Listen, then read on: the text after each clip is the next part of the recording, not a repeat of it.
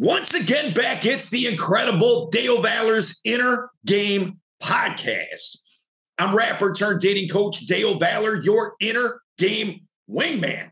Listen, here's the deal. If you're new to this podcast, what we're talking about is inner game. What is inner game? Inner game is the relationship that you have with you. If all the other relationships in your life are suffering, in large part, and usually it's due to the relationship that you have with you sucks, right? So if you don't like yourself, how can you expect anybody else to either? So here's the deal, man. We're going to go deep on so many inner game concepts in this podcast. I really am glad that you're here. If you're new to the podcast, welcome. If you're a long timer, welcome back. And let's hop in. All right, guys. So I am excited, okay, because this is a guy that I was talking to about a week ago. We connected on Facebook. He's got a podcast, the Otters Den. And, I'm going to be on his podcast here before too long. As a matter of fact, Monday, right, Keith? I believe so. Yeah, I think that's what it is. Okay, so that's going to be coming up. So look for that. It's anybody who knows me knows that I promote the shit out of the stuff that I'm associated with. You know what I mean? So, so I'm looking forward to that. So you'll see more about that and everything. Could not be more excited about it. But today we got my man Keith Ottersberg of Ottersberg Podcast, and you know what? Like, it's so dope, man. I love the combination of things that you bring to the table for your podcast, man. Like self-development, which, look, that's my space all day long, right? I mean, the inner game book, all that, like that's where I live. But on top of that, another peak interest of mine, and this is something I want. We'll obviously talk about the podcast and your own personal story and all that, but man, do I love paranormal stuff, and I think that's so dope. Like the culmination of the two, because the two are such unrelated spaces but at the same time, they're both super interesting to me. You know what I mean? Yes. And I got to tell you my paranormal story too. And I got to break that down for you. But Keith, I'm excited, man. To my left, up, side, down. I don't know how my guy's going to edit this. So he could be anywhere on the screen, but I trust the confidant Shabam here. And so just to get started, man, when we were talking on the phone last week, one of the things that really stood out to me is your story and your just the fact that like you had to rebuild your life from the ground up, like figuratively and literally. You know what I mean? Yes. Like where you're sitting right now, you built that, right? Yeah. Yeah. At one time I could not sit here because there was no floor. I had a house fire. Yeah. And it was over 1,600 degrees in here. A lot of plastics, cleaning chemicals, garden chemicals were in that fire. And so that soot got all the way down to the block, behind the plaster, behind the lath, behind the paint, behind the wallpaper. So it was toxic. Everything had to come out. 2-story house, full attic, full basement. You open the door, you look down, there's my basement floor, block walls all the way up to my roof. Wow. Was anything salvageable? Very, very little. If you can see it, that bookcase way back there. Yeah. That was an original built-in bookcase. There was 2 of them, and I was able to salvage those. Okay. A couple of other things, little bookcase over here that my grandpa built, my grandma's chest of drawers. Very sacred things to me were spared. Oh, that's cool, at least. That sign right there, that little wooden sign with white vinyl letters, it says, everything is going to be all right. I was going through some very traumatic times with the paranormal, and I heard a song. And that's what it was. It's a country song. Everything's going to be all right.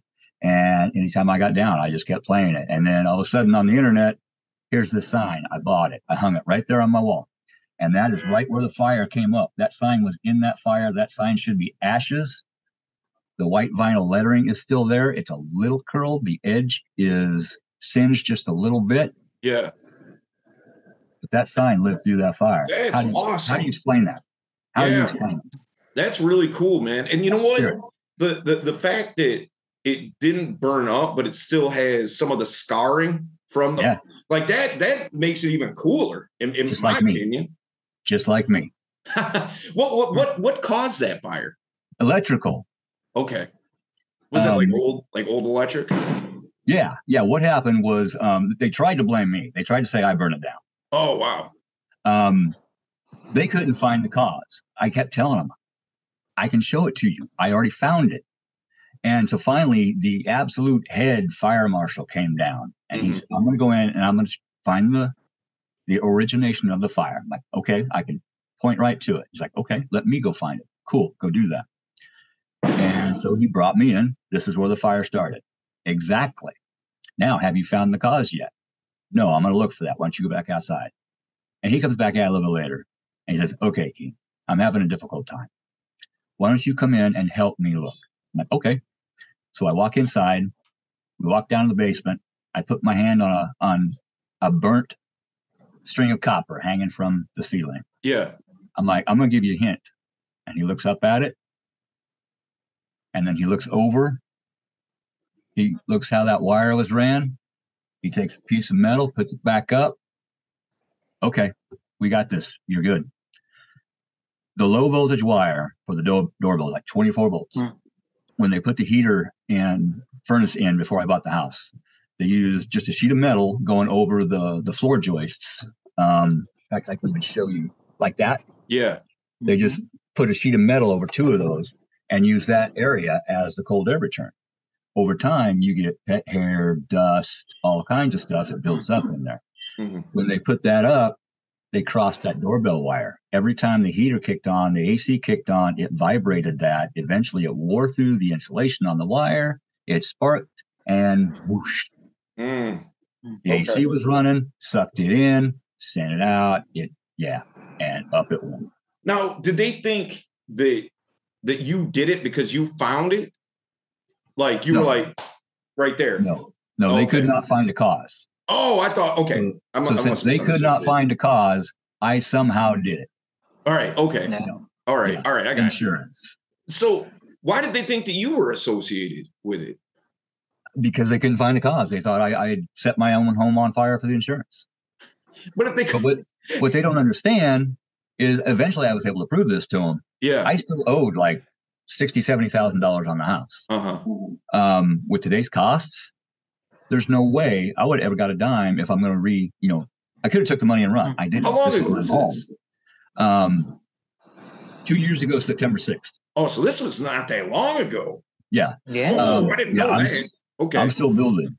But the only estimate I could get from the only contractor was $306,000 to repair my home. I maxed the insurance out at $281. That includes all of my belongings and everything. I still had to pay the house off. No way I could have paid anybody to do this. Wow. And I was with a girlfriend at the time, and I said, I'm going to have to do this. And she's like, you tell me, you can't do this. You can't do this. Take the money on. And some other issues came up, and I had to say, you know what? We're done here. Yeah. And I sat down one day and I'm like, you know what? I don't know if I can do this, but I'm not going to know unless I try. And so I came over here and I grabbed a hammer and a crowbar and I started, and I took everything out of here, board by board, bucket by bucket, put it in a dumpster, all of my personal belongings. And then I had it cleaned and I started rebuilding. Okay. And the day that I could walk from my front door to the back door on this floor, I cried. Wow. Little things, taking little things, for advantage, or, advantage a little thing. Yeah. My words aren't coming through. I've got a traumatic brain injury from a car accident. That happens sometimes. So if cheeseburger comes out in the middle of the sentence, don't be surprised. But that's how I want to put it. Being able to turn my faucet on and brush my teeth. I couldn't do that here for a long time. I couldn't sit on my floor. I couldn't walk across the floor. I couldn't walk up my stairs because I didn't have any stairs. Right. I built the stairs, but I had to start in a foundation in the basement That's where I had to start. I had to fix all the cracks in the wall. I had to chisel out all the block that was damaged and then mix new stuff to shove in there and seal it, and then seal the walls, and then paint the walls and make them nice and shiny again. And I had to build up that strong foundation to keep building. And that's just like what I had to do with my life. Yeah. I had to start at the foundation. I had to look in the mirror and say, okay, what are your issues here in life? Okay. Why do you have these issues? Oh, it's your soul. I had to tell myself that you have been a not so good person in your past. Let's change that. Do you think that the fire was the catalyst for that? Is a large part of it. Yeah. Another large part was having the Dead Files here. It's a TV show. Yeah, you told me about that. Let's talk about that a little bit. Amy Allen and Steve DeChevy. I fought for 4 years to get him here. Yeah. And I finally did. Little bitty town of 1,683, 711. Interesting number. But they came and they found and they did the show. And I've had my homes investigated many times, and they've always got evidence, but nobody could ever find out why I had the activity that I had. I mean, I have been choked out up against the wall with my feet this far off the ground. In fact, I still got red marks from it. I have been pushed down 6 to 8 inches into my bed being choked out. I have been ripped out of bed while I'm awake by my hair, dragged down these stairs and thrown on the living room floor. The activity was dangerous. Nobody could ever find the cause, but Amy did. We filmed the reveal right there in that living room. And when she came downstairs, I never got to see her until that point. She looked at me with a face of horror like I have never seen. And I knew right then what the problem was. Now, was that before the fire or after the fire? Before the fire. Now, okay. So a couple of things here. With the paranormal activity on that property, once the fire happened,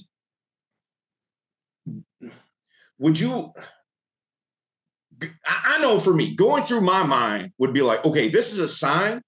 I don't need to be here no more. Let me take that insurance money and move. You know what I mean? Then, at one time, that would have been me. But when they were filming, Steve kept telling me, you got to move. You got to move. Like, no, I ain't moving. I'm fighting. This is my home. And he's like, you're willing. I was still married at that time. Mm-hmm. Like, you're willing to risk your marriage to save this home. I'm like, no, I'm willing to risk it to save our lives. Because if we move, this is going to follow us. It happens over and over and over. It is a repeat cycle. And that is because what was the original cause of the issue was inside of me. I was the cause. I would draw us, my family, to a haunted location. We'd move. I'd pick a haunted house every time. Every time. Okay, so it wasn't that it was following you. It's just that the places you were picking, for whatever reason, you just kind of gravitated to. The thing inside me. I'm just gonna say it. Anybody wants to think I'm crazy? I'm good with that. The best people are. I got possessed when I was 6 years old, up until 5 years ago. Amy sent a team up from Kentucky called the Spirit Mechanics. They do a lot of Dead Files cases. I'm now a member of the Spirit Mechanics. I've got to help on 2 Dead Files cases, and we gave a couple families their lives back. Interestingly, speaking of the Dead Files, now I've never actually seen the show, full disclosure. Okay. I've never seen it, but just today, I cut on Plex, right? I'm doing some work, and a lot of times I put TV on in the background. Yeah, sure.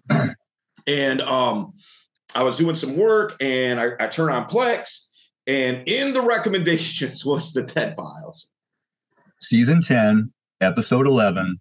Title is called Till Death. I'm going to watch that before I come on yours. All right. Okay.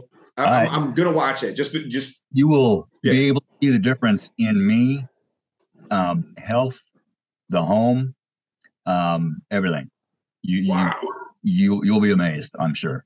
That's incredible. But that actually started my healing journey, because they came up from Kentucky Mm-hmm. They removed everything from the property. Then they removed everything from the home. Then they removed the thing from me. And when he pulled that thing out of me, it took 3/4 of my memories. Kid you not. I used to be a damn good saxophone player. I can barely play Mary Had a Little Lamb now. I can't even hold one. I could not remember my childhood. I could not remember my kids being born.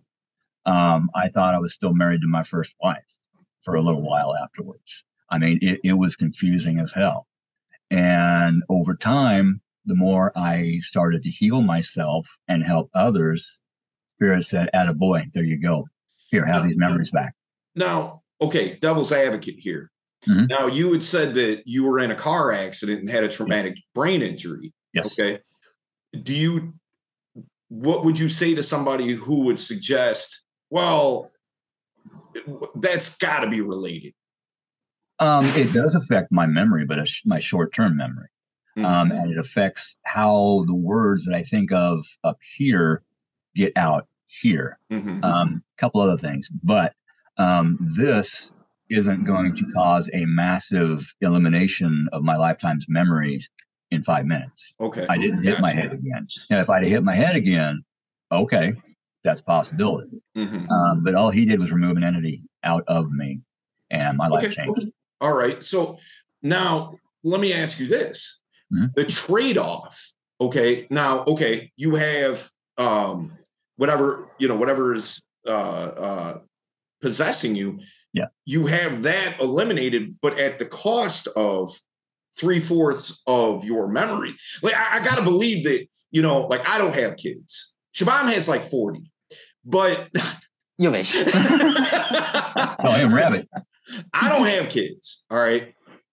But I got to believe, obviously the birth of your children is a memory that you want to hang on to. Like that. Absolutely. Like that's a very impactful memory, Absolutely. I got it back. Oh, you got it. Okay, cool. As I worked on myself and healed myself, I was then able to help others more. So while I was healing myself, I was helping others heal, helping them with the paranormal, eliminate that out of their lives so they could start their healing journey. And as I did that, Spirit said, good, here's this to work through. Because I went back to when I was 6 years old and I picked my life apart. Why did this happen? Let's look at this. And I've done it several times. I'm still doing it today. But as I would get the new memories back, I would have to do it again. Yeah. So it's an ongoing thing. Okay. I got you. I had a question. Did you not basically put cameras all around your house? I did have security cameras. Okay. So did they ever record something suspicious or? Yeah. We had paranormal activity recorded, but unfortunately that computer burned up in the fire. So that footage is gone. But while we were filming, Steve and the film crew very seldom ever witness any paranormal activity when they're filming. And the entire crew froze in their tracks twice while they were here filming. We were in the garage and it sounded like somebody took a drawer full of wrenches and threw it in the other garage bay. And I thought they were going to pee themselves. I'm like, look, that's the things I told you about. Come on, let's keep going. Steve's like, what the?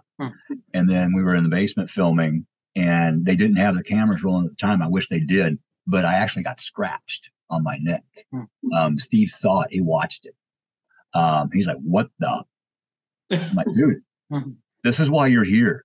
This is why you're here. Let's keep going before I kick you out of my house. Cause come on, let's go.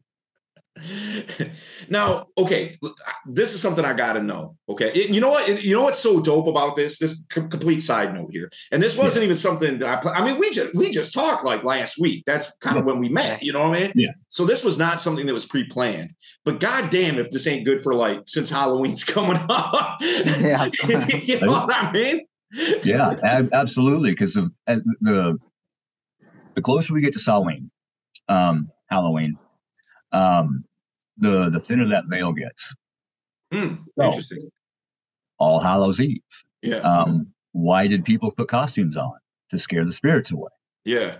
That's where that came from. Yeah. And they would give offerings to the spirits. Yeah. Here, leave It's this like alone. a druid Leave this thing, alone. right? I don't think it was druid, but I'm not sure. Okay. I don't remember. All right. But that is where that tradition came from. You know, all of our traditions came from other older traditions, and we changed them. Yeah. Into something else. Yep. You know, Easter. Yeah. That is, I'm not even going to get into that because that gets biblical. Well, I know like else. wedding rings, you know, like that goes back to Roman times, I believe. Same thing with what you call it at a wedding. You know what I mean? Like where you kind of like cheers I can't think of the word right now. Yeah, toast. Yes. The toast. Thank you. Jumping a broom, hand fasting.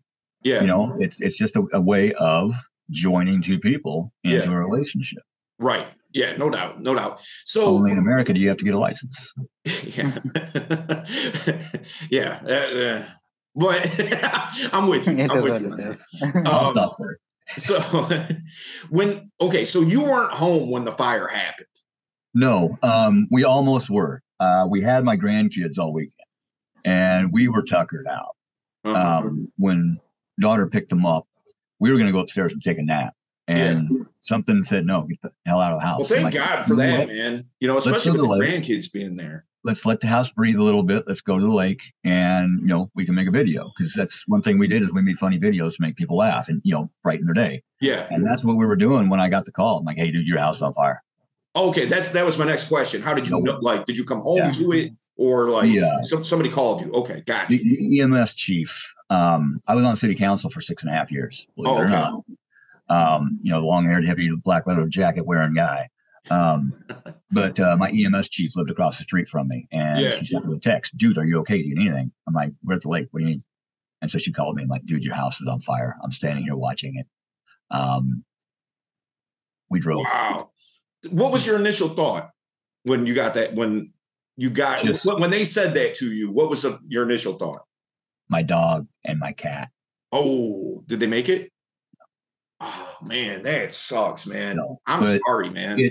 It was actually I've had to look at this whole experience in the dark before I could find the light.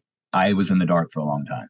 Yeah. Naturally. The loss, the trauma, the confusion, the whys, the hows.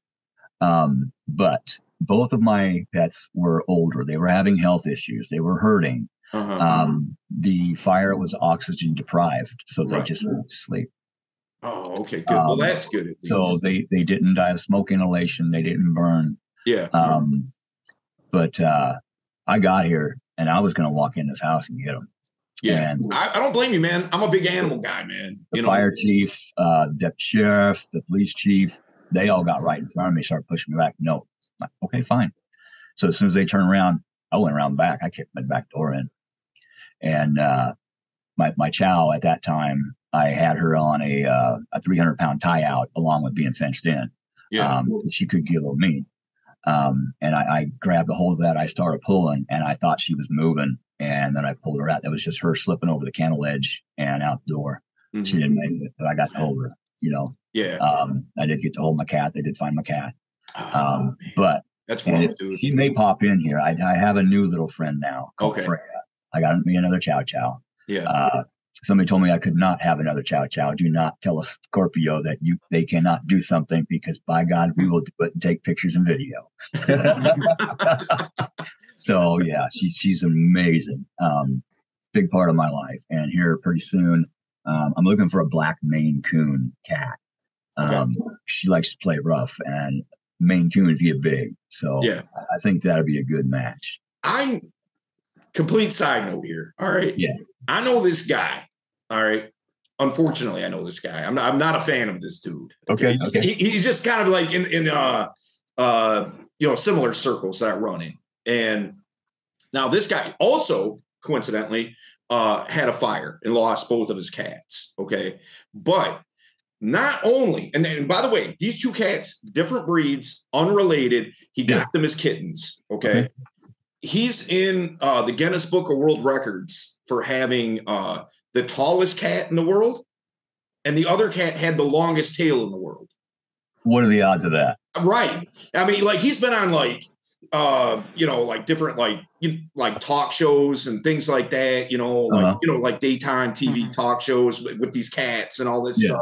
Yeah. And he lost them both in a house fire as well. But yeah, what are the odds of that, man? You got got them at different times. And as kids, you don't know that it's obviously going to be the tallest cat and one with the longest tail. It happened that way. Everything happens for a reason. Mm-hmm. And that's what I was saying, finding the blessings in this house fire. There were many. Yeah. The house was supposed to have all new electrical. Where you could see the electrical, it was new. Yeah. But through the walls, no, still the old knob and tube, twisted. Yeah, I know exactly what you're talking about. And when I was tearing the house down, I'd see charred wood next to a wire. The wires loosened up. They were arcing. This place was a tinderbox waiting to go up anyway. Yeah. There is a main beam that goes from my front door over here in the wall. Yeah. And the only thing they had supporting that whole second floor was the king stud and jack stud of the doorway. Gotcha. 4 2x4s. Over here, they had 2 2x4s nailed together, which were separating and bowing. Yeah. The doorway wasn't even sitting on a beam. It was sitting on 3/4 inch planking, which was breaking and sinking into the basement. That would have fell in on us. Oh, wow. So I've got that beefed up like no other mother.